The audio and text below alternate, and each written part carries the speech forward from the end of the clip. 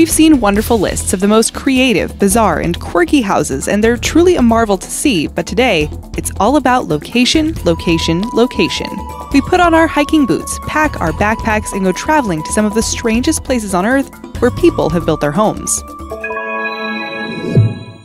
Number 25. Pavement Special. Our first and probably the most random location is this sidewalk egg. Dai Haifei was a struggling architect from Beijing when he built his little home. It's not clear how he managed to get municipal permission, but he did. And he built this artistic installation/bedroom right next to the road. It comes with solar panels, which provide enough power for a lamp and a PC, and he has planted grass seeds on outside of the pod so that he blends in a little better. Number 24. Send me directions. Sure, drive to the edge of a small Serbian town and then paddle yourself across to my place. We guess if you were a kid growing up in this home, you never had any play dates. This house was built in 1968 and has stood on that rock in the middle of the River Drina ever since. Number 23. Home Sweet Home.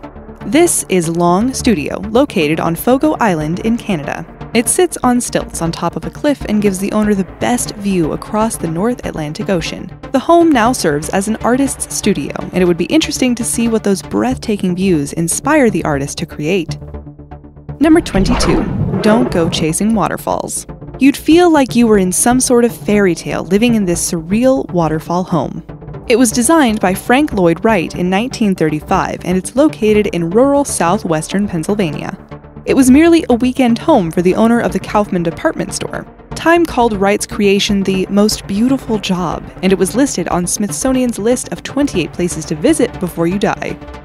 Number 21. East, West, Home's Best. Would you still feel that way if you were sitting in your home located 140 feet in the air?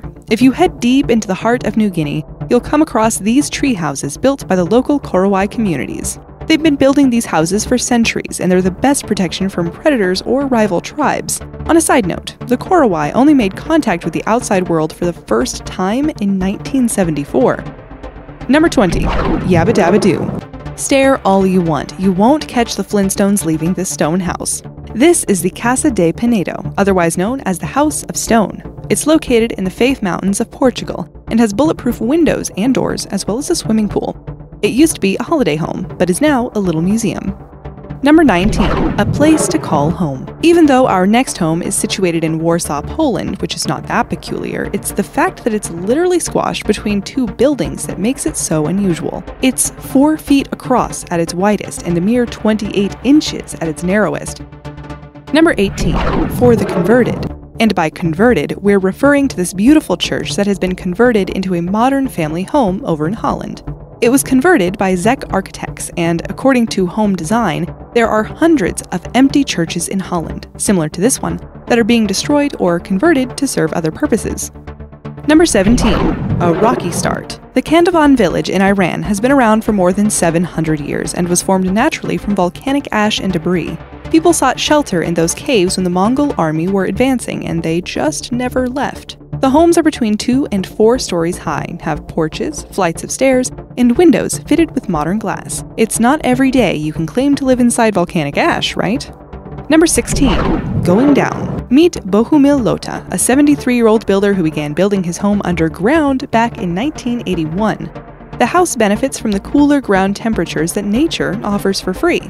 With the touch of a button, Lota can adjust the height of his Czech Republic home so that it moves either up or down, or rotates on its side. He can ensure he always has the best view by far. Number 15. Home of Ice.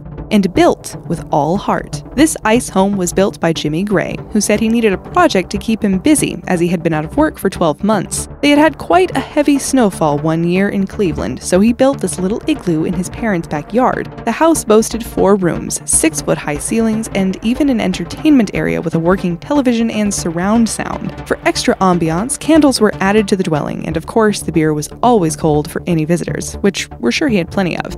Number 14. Home and dry. For more than 100 years, people have been living underground in Coober-Pedy. 80% of the people have moved there to escape the scorching temperatures that occur in the opal mining town. It's not just 1 or 2 homes, but an entire town. They have bars, clubs, bookstores, coffee shops, internet, water, electricity, basically every amenity you'd expect from a small town, except sunlight. Number 13. homegrown. Before we knew too much about turning our homes into eco-friendlier versions, Icelanders were already far ahead in the game. They use the Earth's natural dirt to insulate their homes, which means once the grass starts growing, you're blending in with the landscape beautifully. Also bear in mind that building materials are not easy to come by in more remote areas, so this is the perfect solution. By owning one of these homes, you will blend right in. Number 12. Ready for takeoff. This Boeing 727 hotel in Costa Rica is located deep in the heart of the jungle. So, not only are you heading into the seriously awesome location of a jungle, but you can also brag that you've overnighted in a disused airplane, flew from South Africa to Colombia once upon a time. Many amazing conversions have taken place in old aircraft, from restaurants to homes, hotels, and even a kindergarten. Number 11. Rock on. Over in Utah, you'll find homes that have been blasted into a rock wall that form part of the Rockland Ranch community. Around 100 people live there, and the area was founded 35 years ago. Number 10. Cliffhanger. Although Zhuangkongxi is actually a monastery, we've added it to our list today because technically it is home to the monks that reside there. This particular mountain is considered sacred, and the monastery in mid-air has been hanging there since 491 AD. To this day, architects are in awe of how they managed to get these dwellings to hang like this off the side of the cliff. They do know how it was done, but it's remarkable that they were even able to do so. They were built high up as either a defense mechanism against marauders or to protect themselves from floods. Number 9.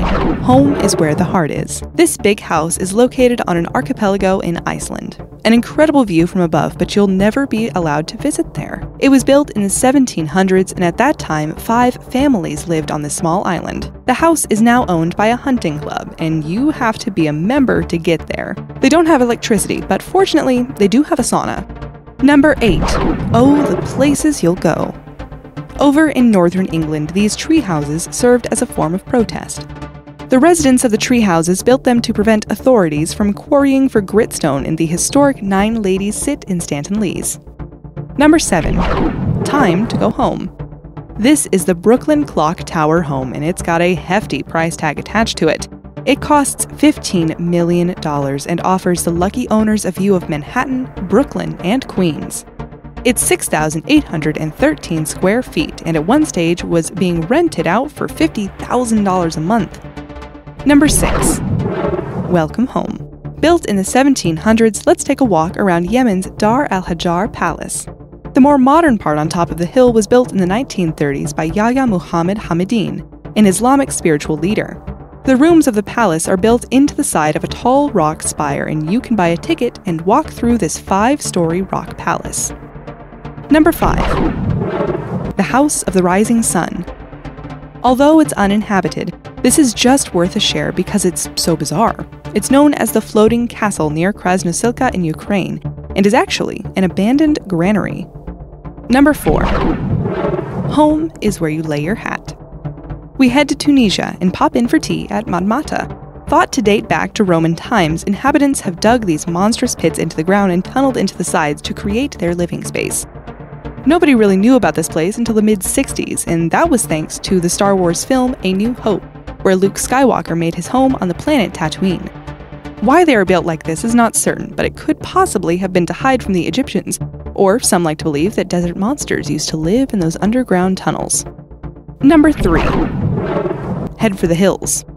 Admittedly, it's not a house, but a hotel, but the location is most certainly surreal. The Solvay Hut is located at 13,000 feet on the Matterhorn in Switzerland. It offers a resting place for weary hikers. Number 2. House on a hill. In this case, it would be more of a case of house in a hill. This was the creation of Search and Christian Muller architects, and the entire home is built into a hill. The shape allows for lots of natural light to filter into the home, exquisite panoramic views, and loads of shelter.